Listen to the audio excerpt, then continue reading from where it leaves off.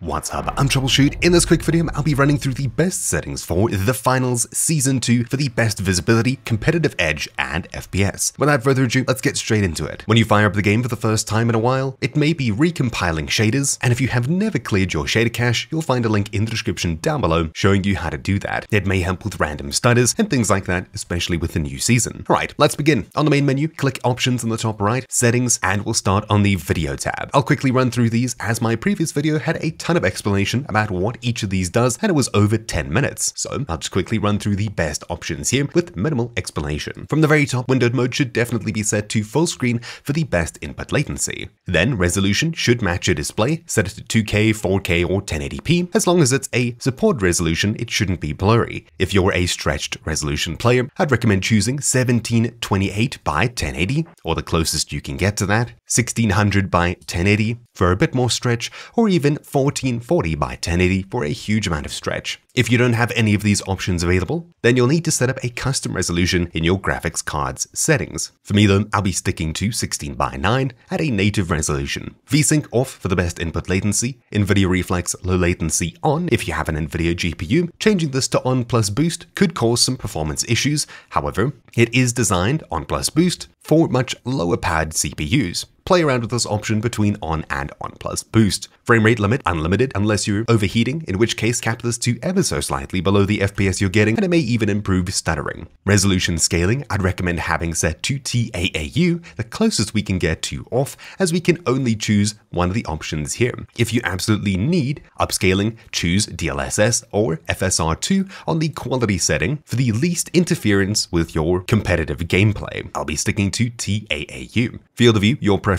Motion blur and lens distortion, I'd recommend both disabling, not only for motion sickness, but also for better visibility, leading to a more competitive edge. Ray tracing, obviously as low as you can go, so static is probably good here. And then quality. In my previous video, I showed you these settings over here for a higher powered graphics card. I'd still pretty much recommend them, especially if you have extra VRAM, as the game will still look really neat, and of course your FPS will be more than reasonable. However, if you need a real competitive edge, I'd recommend dropping pretty much everything down to as low as possible, except for texture, which completely depends on the amount of VRAM your graphics card has. I'd recommend either medium or high. These will give you the best FPS possible, and of course the biggest competitive edge. However, for me, this is just a little bit too low, so I'd probably raise global illumination, view distance, and that's probably about it. Post-processing and effects both lead to frame drops, especially when there's tons going on, especially in this new season. Then foliage, shadows, and anti-aliasing don't really have a place if you're looking for a competitive edge. If you're really bothered by aliasing on models and buildings and stuff like that, which is the jagged lines,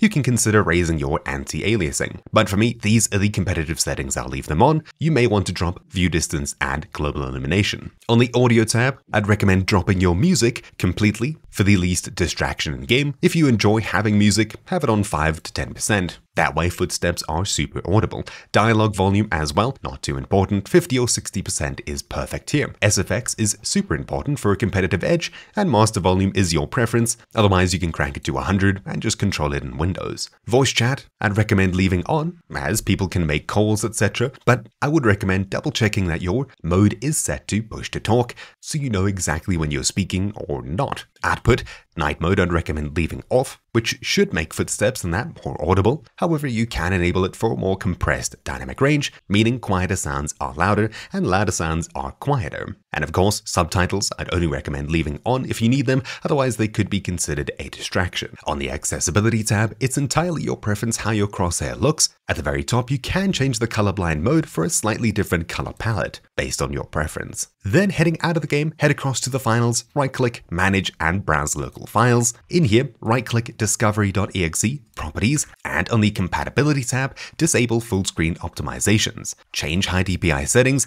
and in here, make sure this is ticked as well as application chosen. OK, apply, and OK. Then to enable raw mouse input for the best input latency and most accurate mouse movements, hold Start, which is the Windows key, and press R to bring up this little box. Alternatively, you could type this into the Start menu, percentage, local, app data, percentage, and hit enter. This will open up See Users, your username, app data, local. In here, we'll be looking for Discovery.